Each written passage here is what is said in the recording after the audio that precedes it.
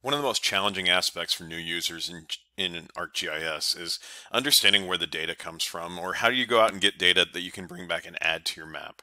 Now, the base map that we're looking at here in front of us that has roads and major cities and, some of our, in this case, you can see the Hoosier National Forest, but when we zoom into the community level, you can see things like parks and water bodies and those features. You have to stop and remember that all of this data was drawn by someone within a GIS system and then shared with others, revised and edited, right? So it's this enormous collaborative process of thousands of users. And so there's data coming in from private industry, there's data coming in from federal agencies, but I just want to go ahead and clear some of that up. How do we go about getting data into ArcGIS Pro? Now, ArcGIS Pro has some really fantastic upgrades over previous versions that allow, when it comes to getting data in here, they're not perfect, but they can be really beneficial. And one of those, I'm just going to go ahead and jump in. If you're not already on it, go ahead and click over to your map tab up here at the top. We're going to go ahead and click on Add Data. And here underneath Add Data, one of the things that's going to go ahead and jump up here is that you can actually go in, you could go into a folder here and grab data that you've downloaded from somewhere else. We'll talk about that here in a minute through the Add Data button. But the one I want to talk about in particular is actually ArcGIS Online. Its companion is the Living Atlas, but both of these are basically Esri data depositories where anyone, and I mean anyone, can upload stuff. And so there's some problems with data availability, meaning that you might have to sort through 4,000 different layers to try and actually identify something that's of use to you, even though you typed in the right name. But let's just give this a shot. So I'm going to go ahead and use the search tools here in ArcGIS Online. And I'm just going to go ahead and type in Indiana and see what comes up. Right, and so when I type in Indiana, a number of things start to pop up. There's a wetlands layer for Northwest Indiana, all kinds of other information. One thing I'm looking for, just to show you that it exists, is that Indiana building footprints. Let's see if it actually comes up, right? And turns out that there is a building footprints layer. We can go ahead and double click on that, and you're going to see that you have to zoom in to actually go take a look at these. Go ahead and zoom to the layer real quick. All right, there we go. It's actually coming in now.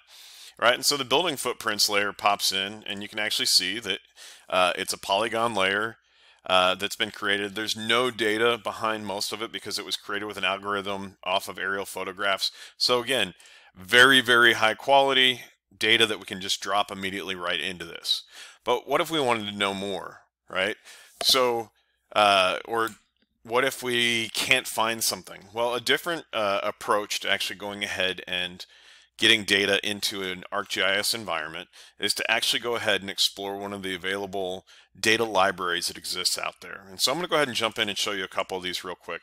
One of these is called Geospatial Data Gateway. And what Geospatial Data Gateway is that it is a federal, federal library of GIS information that's been developed and maintained by a variety of federal agencies. Most of them are, in this case, are affiliated with the U.S. Department of Agriculture. The EPA maintains its own, so the Environmental Protection Agency has its own.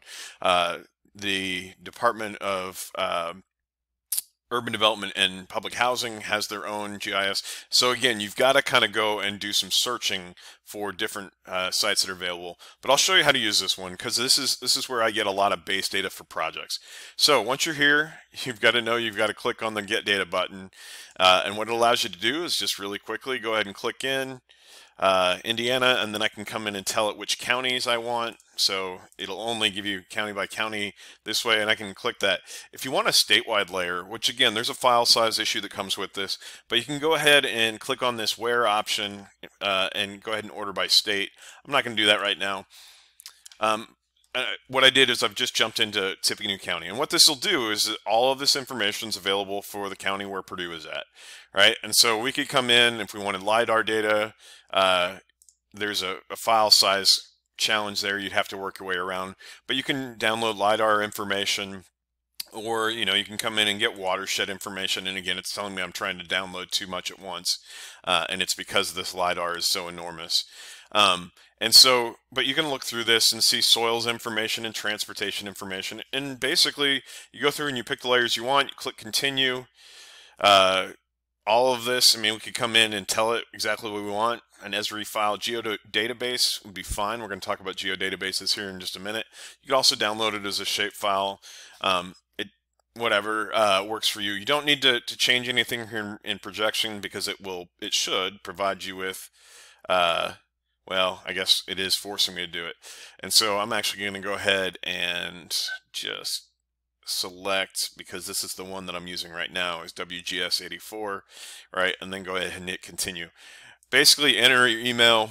As soon as the data has been packaged and is ready for you, they send you an email with a link. You jump back into the system and download the data and bring it in. A different approach to this is actually go here in Indiana, and most states have something like this. And so you can go ahead and look out.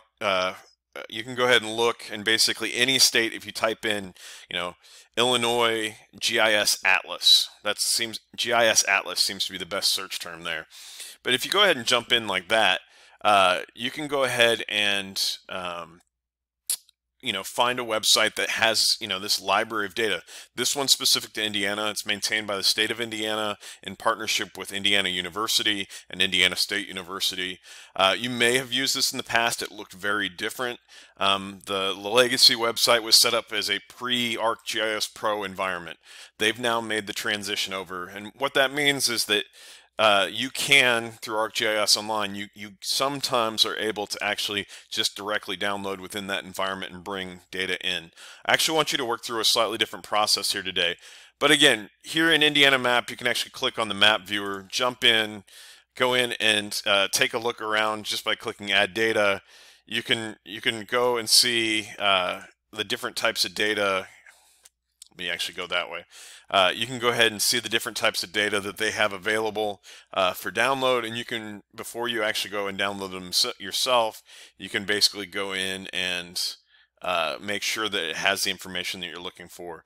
In a second, we're actually going to download a layer from the structure menu, and basically this is all of the structures in the state of Indiana that are on the National Registry for Historic Places. And so we're going to take a look at how that combines in.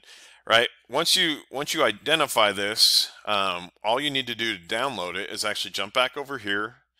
You go and find the corresponding category. Take a look and make sure you read through what is it that you know, is being provided within the layer.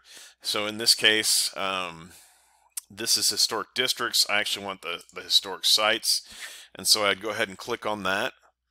I'm going to jump over here under download options. One thing to be real careful about is that you don't want to generate a new download with latest data. It's not impossible, but it can take 10 to 20 minutes for this website to actually package information. It's not exceptionally well set up for that. So if it's possible, download a file that was previously generated. What that's going to do is go ahead and drop it into your download folder.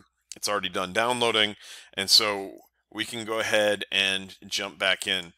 One of the things that you do need to do from your download menu, and let me make sure that I'm on the right folder here for me, is that you'll need to go to your download menu. So I went into my downloads and I copied it and I brought it back in and dropped it into my project folder. The reason for that is that it keeps all of the files that I'm working with in the same folder so that I know they're easy to access and go back to. The other thing that you're going to notice is that it's zipped. And what a zipped or a compressed folder means is that you have to come in and right click on that folder, go to extract all, and hit extract, and you're going to actually see that I've already done this, and so I'm going to just skip that process. And it will actually then create a new folder that allows for it.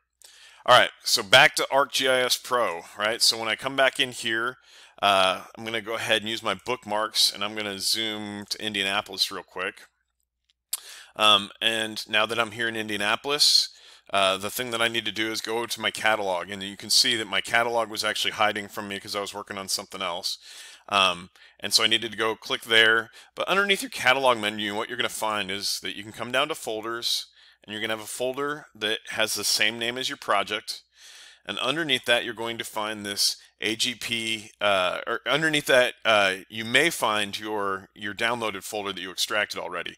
If it's not there, you need to come back in and click refresh, and as soon as you click refresh, you should be able to go ahead and grab it, bring it in, and drop it into place. So now, in theory, if I zoom in to the neighborhood scale where the buildings start to show up again,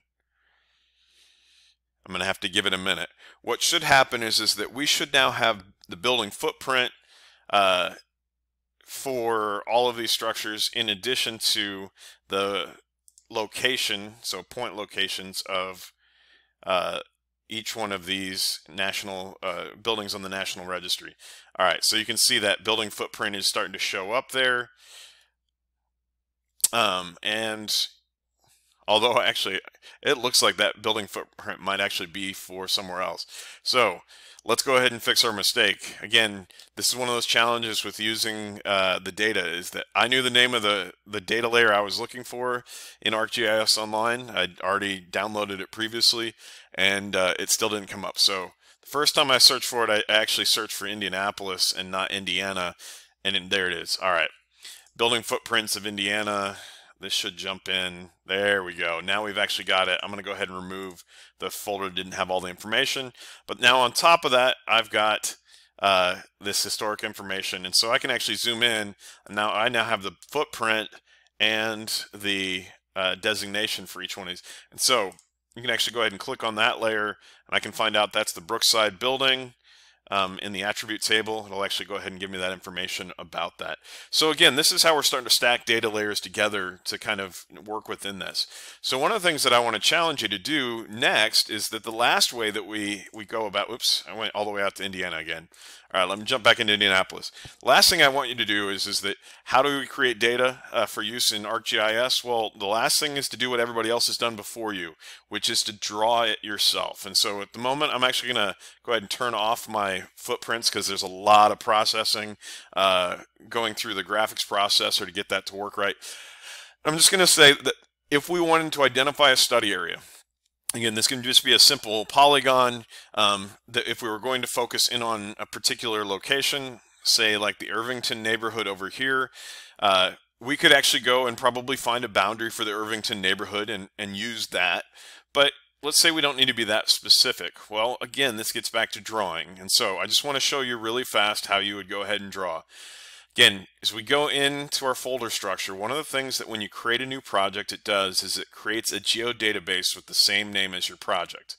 A geodatabase is a special folder specifically for storing spatial information. And one of the upsides to that is that when we want to draw or create our own layer in ArcGIS, we can right-click on it, click New, go to Feature Class, and what's going to happen here under Feature Class is that I'm going to just call this Study Area Test. And I'm just giving a name to a new layer that I'm about to create, and I'm going to draw a polygon here in a minute. And so since I want a polygon, you can also select lines or points, or you have some other options here, but polygon's what I'm after. Go ahead and click Next. Now, if I wanted to add attributes, I could build the table out behind it, but I don't. Click Next again. I'm going to go ahead and let the default happen here in terms of the spatial reference. And basically, there's nothing else I need to do. So I'm going to go ahead and click Finish. It takes a minute. Now, in some cases, this can take 4 or 5 minutes for it to actually go ahead and create this file. So I'm going to pause real quick. And if everything went successfully, you'll actually see that it'll have dropped in a new layer for me over here. Now, to go ahead and draw, all I have to do is go up to the Edit tab. I'm going to go to Create. Underneath Create, I'm going to jump in over here and find my Study Area Test. And I'm going to click on the polygon. And let's say, again, I wanted to focus on Irvington. All I'd need to do would be just go ahead and draw out and then double click. Hit Escape on that. And if I'm happy with that, I just run up here and I click Save and save all my edits. And over here I can actually go ahead and underneath Selection, I can go ahead and hit Clear Selection. And so what you end up with here is that you end up with a self-defined boundary. I can go ahead and zoom in on this. I can move it down below the building footprints, move those building footprints up actually. Go ahead and turn those back on. And what you'll see is that I now have a study area I've defined with 2 layers of information that I've created.